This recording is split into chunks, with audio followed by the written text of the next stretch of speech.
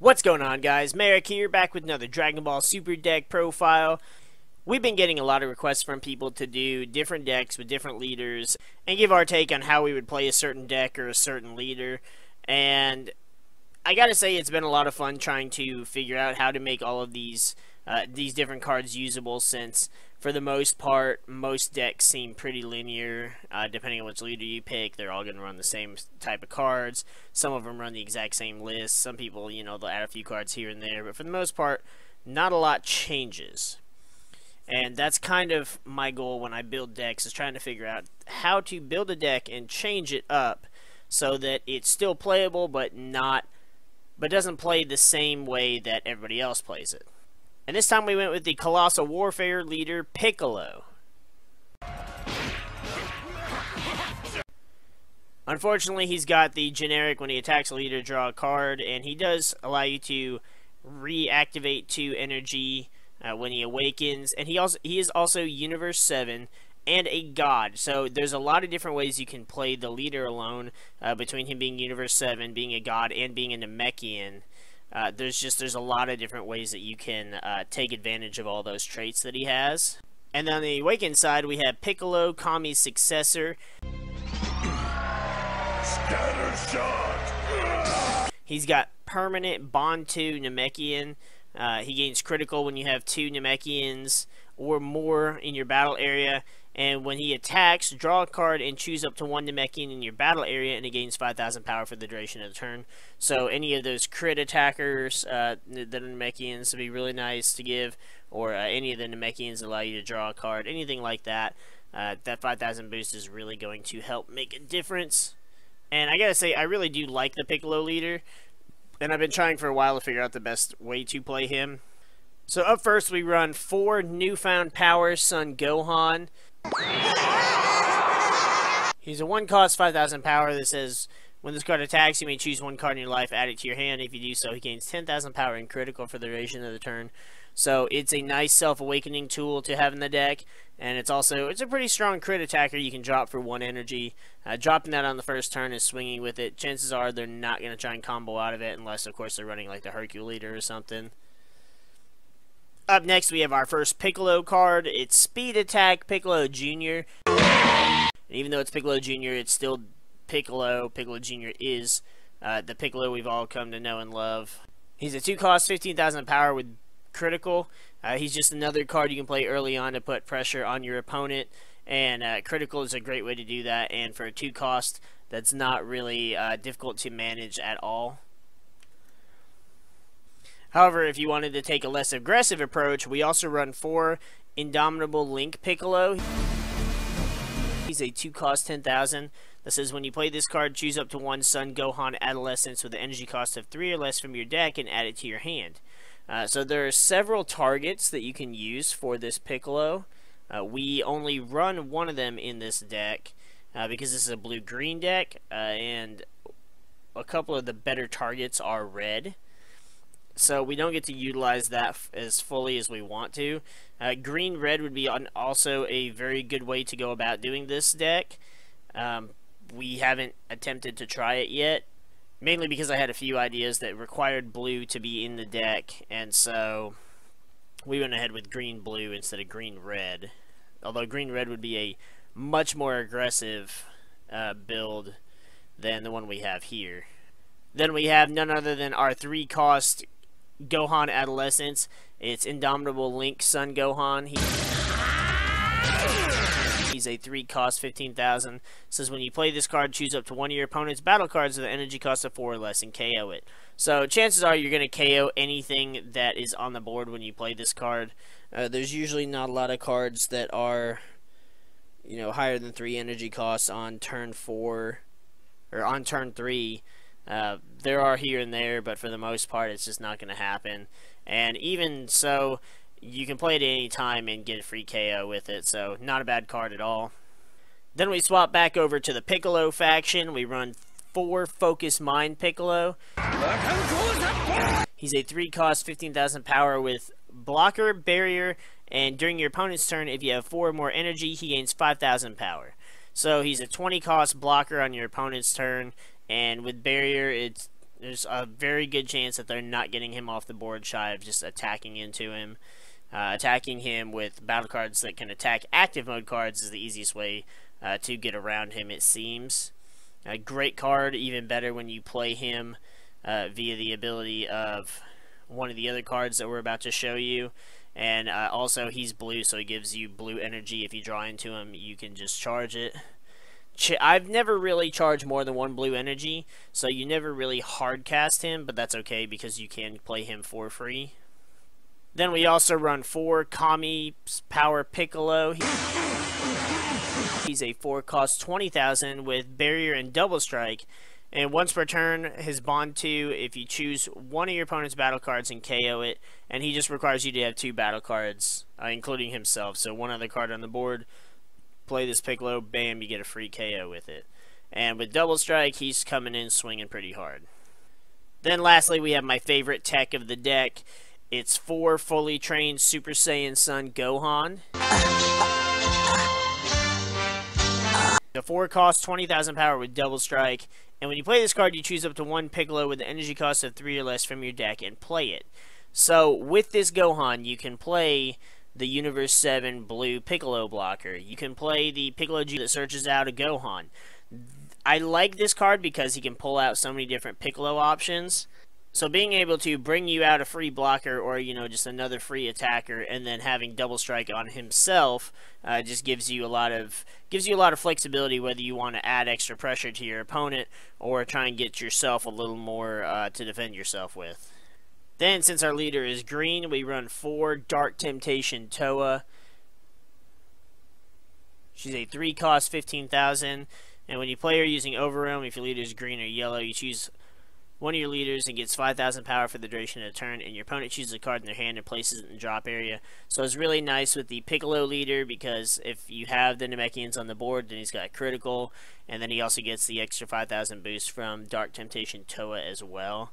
And just making your opponent discard a card is also nice. Then she's there for another attack, or you can just combo with her to get an extra 5,000 and to add another card to your drop for next turn's Overwhelm. Up next, we have our super combo. We run 4 Backbone of Universe 7 Son Goku. Now, the reason we run Son Goku is for a few different reasons, actually. The first one being that since this Piccolo is Universe 7, you can play the Son Goku.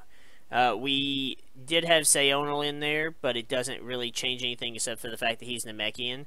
But since we're not playing Planet Namek, that also has no impact on there being any point to running him. Since he's a god, you could run Helis for the extra draw, the extra deck thinning, and the extra overwhelm fueling, but I chose the Goku for a specific side deck tech that I thought would help us out a lot more in the long run.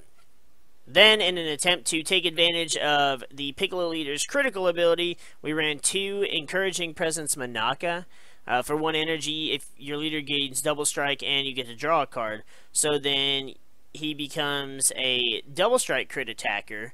And if you've played the Toei that turn, you can also give him the 5,000 boost. I thought it was a nice little tech that you could be able to pull off if you had a blue energy. And then that way you could try and get a little more extra crit damage or force your opponent into trying to combo out of it and whittle away at their card advantage. Then, of course, the biggest reason to run blue at all, we run 4 Sensu Beans. You choose a battle card, and you choose one of your cards. It gets 5,000 power for the duration of the turn, and then you restand 2 of your energy. Still one of the best blue cards in the entire game. Then we run 4 of Piccolo's signature move, the Special Beam Cannon. Special Beam Cannon! It's a 1 cost activate battle. It says if your leader card is Piccolo, it gains plus 10,000 power for the duration of the turn, and then you choose up to one card in your opponent's hand and place it in the drop area. So of course you choose the card at random, but to give your leader that extra 10,000 boost, and it's already getting crit, plus if you played the Manaka and it's got double strike and you're ripping a card out of your opponent's hand, like you can couple that with just all those cards, including the Toei, and just rip cards from your opponent while trying to hit them for massive damage and get rid of even more cards that they'll never see. Then lastly, we have our negate. We run 4 Sacrifice because This deck is dedicated to Piccolo and Gohan, so we couldn't not run this card. It's also a great counter card as well. You negate the attack, and if your leader is Namekian, then you can choose a card from your life and add it to your hand, and you don't have to pay this card's energy cost. So also another way to awaken, another way to avoid the crit damage, especially if you're going to take crit damage. This way you still get the card to your hand, so you're not really losing out on anything. And it's just, these kind of negates are kind of becoming the new, they're becoming the new good thing. With set 5 coming out, we've got the magic whatever for Janemba that restands 2 energy, that's a better Whis. We got the after image for red that gives one of your cards 40,000 power and minuses one of your opponents by 10. Like, they're just having these negates is going to become more and more common, and I don't know if that's a good thing or not, because self-awakening is one of the things that has kind of made the game more of a rush to just do as much damage to yourself as possible, and which prevents the game from going longer into turns, so allow you to play a bigger variety of cards. So I'm not really sure how I feel about it, but the negates themselves are pretty fantastic. So now, as far as a side deck for this deck goes, you've got a lot of options. The very first one that came to my mind, and this was actually a card I considered putting in the main deck, and I probably will do that as well, is Ready to Strike Piccolo.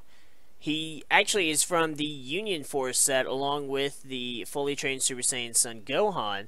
He's a 3-cost, 15,000 blocker that says, at the end of their turn, your opponent must choose cards from their hand until they only have 6 remaining and place the chosen cards in the drop area.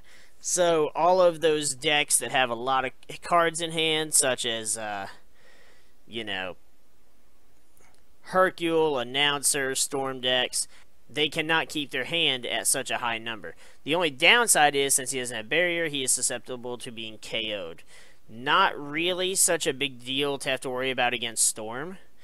More so an issue to have to worry about against Announcer or Hercule, because the blue Goku Oob combo can prevent you from keeping him on the board, as well as the Trunks creepy stripper guy as well. So, but a good option. I would probably actually take him out of the side deck, put him in the main deck, and take out the crit Piccolos, and then that way you could just have him in the main deck, and you could, you know, force your opponent to KO him before, you know, being able to commit so much of their card advantage. Of course, again, with those particular decks, the Goku Oob combo is so easy to play that getting around him won't be that bit difficult. So first and foremost, Master Saiyan, I would probably do too. Master Saiyan is a great card to side deck against pretty much almost any deck, just because he doesn't like to focus. Because he's a 20,000 double strike that you're playing for 1 energy. You're KOing cards up to 5 as long as none of them are blockers. Like, he's just a great card all around, both to clear your opponent's board and to hit them in the face as well. Then I believe pretty much everybody that's not main decking this is side decking it. It's Time Control Cronoa, the girl who just rejects Shugesh again and again because of his ridiculous bowl cut hair. She's got Deflect, and when you play her, you draw a card, and your opponent basically can't play cards with Shugesh. They also can't play them via Pan, but nobody runs the Pan Super Combo, and if they do, they're still not using her swap ability. Then we get into some of my favorite side deck tech. The first one is Group Leader Pilaf, since the deck runs blue, and if you end up not having a negate to play, or you don't want to play your negate, you can play Pilaf. He's not technically a negate, he's just a counter, so he's not stopping your opponent's attacks, which a lot of cards, which some newer cards say that the attacks can't be negated. Well, you're not negating the attack, you're just negating one of their skills, and being able to negate a triple strike or something like that to save your ass is a really big deal. This next one I'm sure you guys are used to by now, Father-Son Kamehameha. 1 cost activate main, choose an opponent's battle card with energy cost larger or equal to their energy and KO it. Still one of the best green extra cards we have, I think. And then lastly, for me, the big reason why I wanted to run the Goku Super Combo over Sayonal or Heli's was so that I could side deck in Last One Standing Son Goku. Because, to be honest, when I played this in the Gohan deck, this card was the MVP. Once per turn, choose one of your opponent's battle cards and KO it. And when you play this card from your hand, if there are 9 or more Universe 7 in your drop area for the duration of the turn, this card gains 10,000 power, triple strike, and its attacks can't be negated.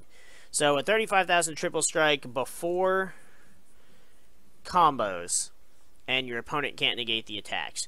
That is pretty perfect. Like, this Goku card is it's just so good. It's hard to play because your deck has to be built kind of around it.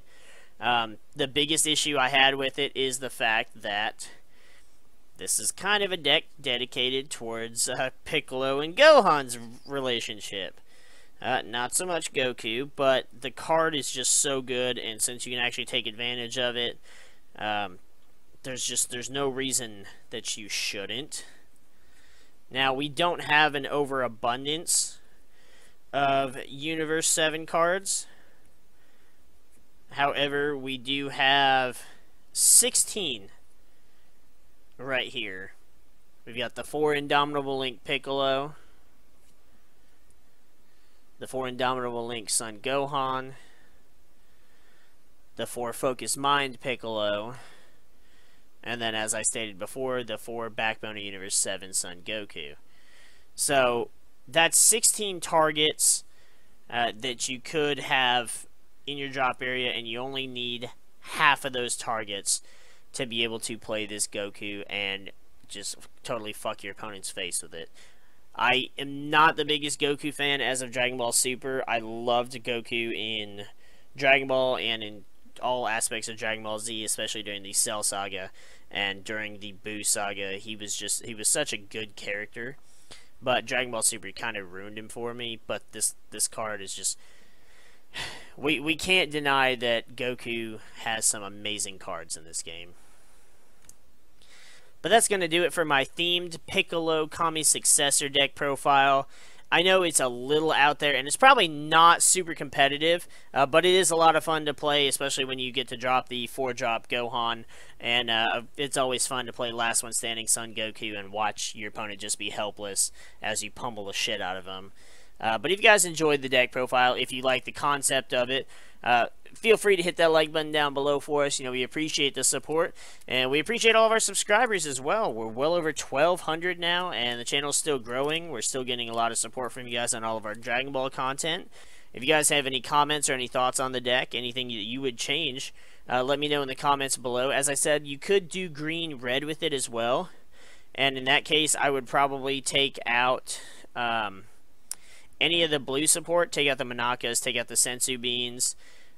You could leave in the blue Piccolo blocker, and I probably would. And then you could take out the speed attack Piccolos, or you could take out the Kami power Piccolos. You definitely would want to take out the Indomitable Link Gohan, so that you could put in the burst attack Gohan from the Tournament Pack 4, and you could also run Miraculous Comeback Ultimate Gohan as well if you wanted to run him to stick with the theme. But with that, we're going to go ahead and get the freak out of here now, and we will see you guys in the next video.